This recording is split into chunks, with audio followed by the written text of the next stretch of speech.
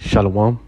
This is Taza Doug from the GMS Los Angeles camp, coming you back in the truth and the spirit of Yahweh, Bahashem Yahushai, Bahashem Rakakadash. Hey, double honors to the apostles and the elders of Great Millstone. Peace and salutation for the whole flag Akim that's pushing this word in true sincerity. So you can see Nassau took a picture of this free. The brother did a video, a beautiful lesson on it. And Nassau took a picture of what's going on in the heavens and everything, and they seem to come across a picture, and I could imagine how them scientists are say, I can't believe this is a discovery. But at the same time, they quivering in fear because they have the real footage. They just gave us a little blurred out vision of it, but brothers that's in the spirit of Yahweh Bashem Yahushai and of his, they know what this is, man. All right. There was many pictures and posters made of Yahweh Bashem Yahushai when he was sitting on the throne. That's what it looks like. Okay.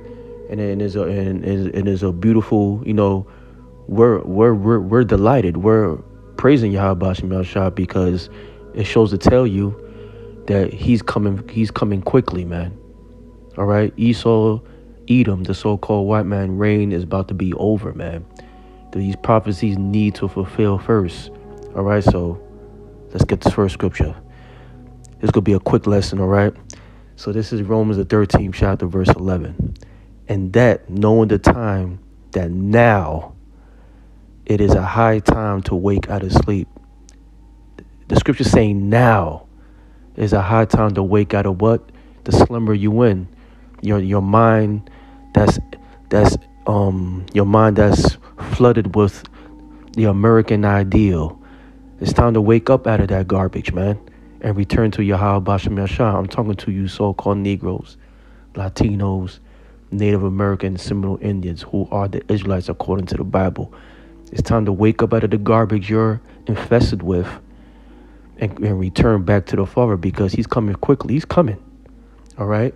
And Nassau just took a picture of this, of what they saw in the heavens of the Heavenly Father.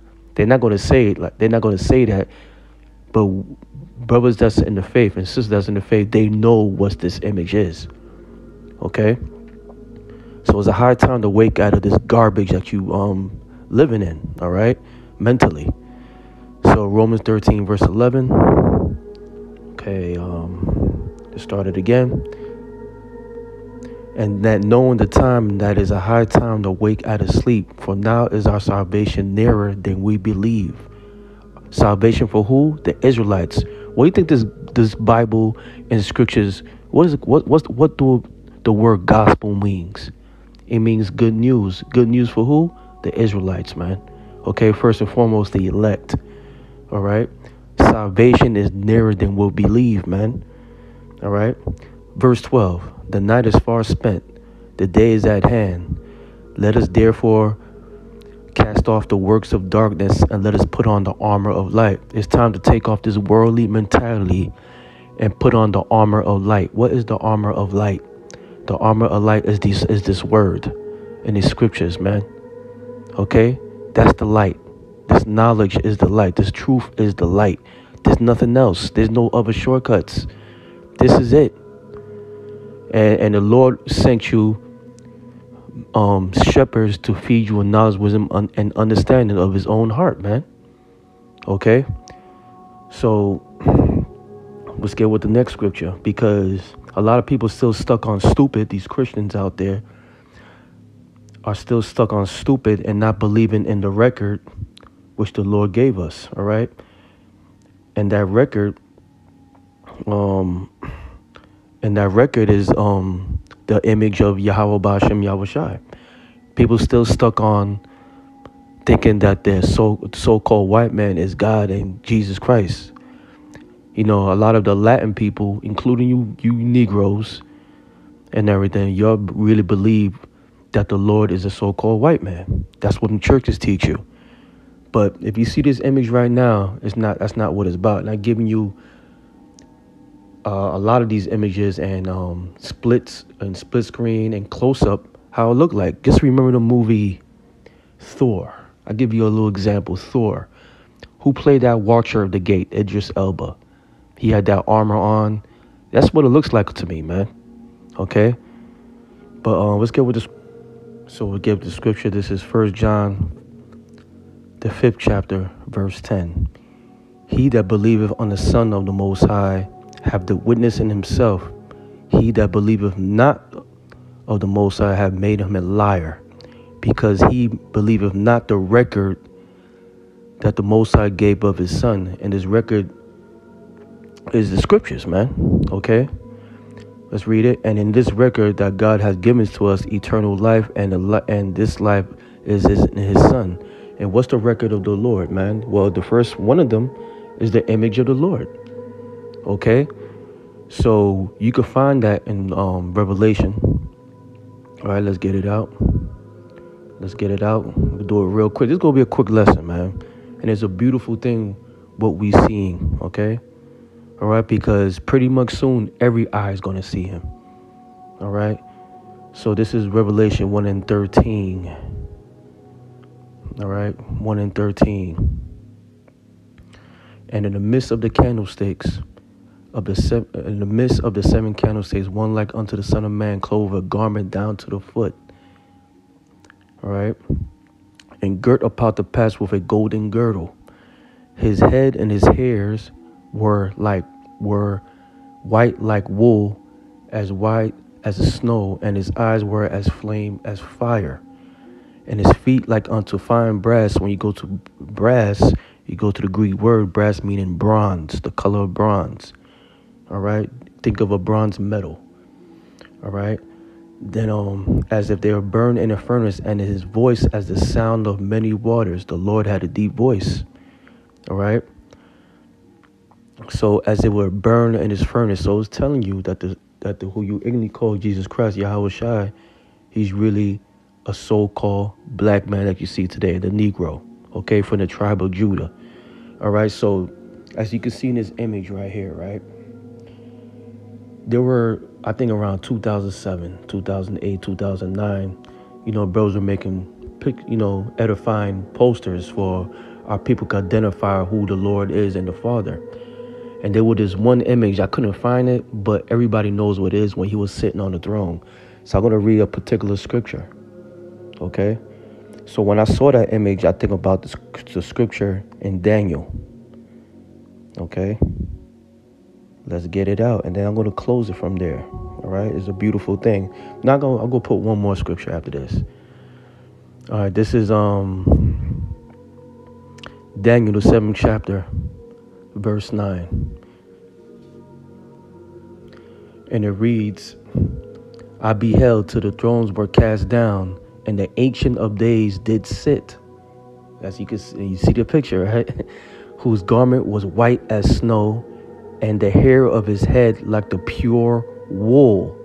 So who has hair like pure wool? The so-called Negroes, West Indian and Haitians from the tribe of Judea. All right, but Yahweh Shai is from the tribe of Judah. Okay, so the so-called Negroes have hair like wool. All right, but what I'm reading is about the Heavenly Father in the book of Daniel, the 7th chapter, verse 9. So let's read again. I beheld till the thrones were cast down, and the Ancient of Days did sit, whose garment was white as snow, and the hair of his head like the pure wool. His throne was like the fiery flame, and his wheels as his burning fire. As you can see, you got chariots there. It's like he's sitting on a throne. You see his face. You see the beard. You see, come on. This is not no game.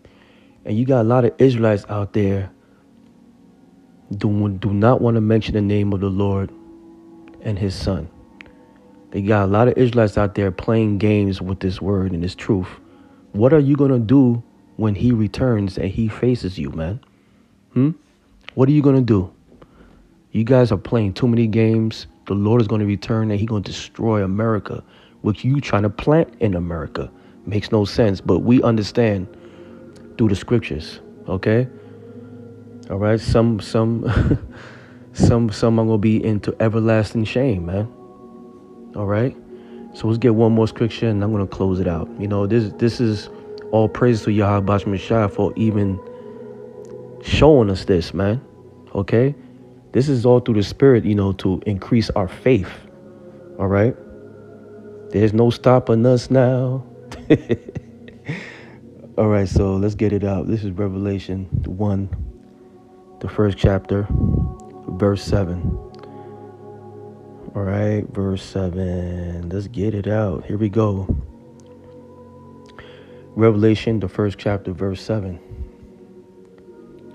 And it reads, "Behold, he cometh with clouds." Them clouds, what you're talking about is talking about the what you ignorantly call UFOs, the chariots, all right? "And every eye shall see him," meaning every kindred, every nation, every person is going to see who everybody going to see who the Lord is, man.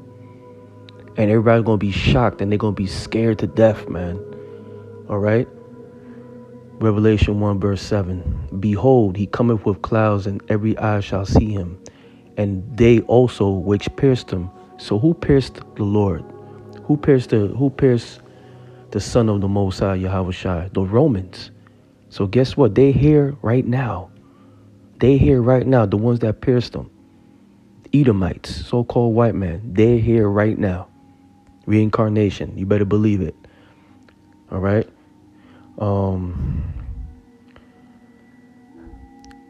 Every eye shall see him, and they also which pierced him, and all the kindreds of the earth shall wail because of him. They're gonna be afraid to death. They're gonna wail when they see the Lord, man. Okay. So that Nassau feed that you see,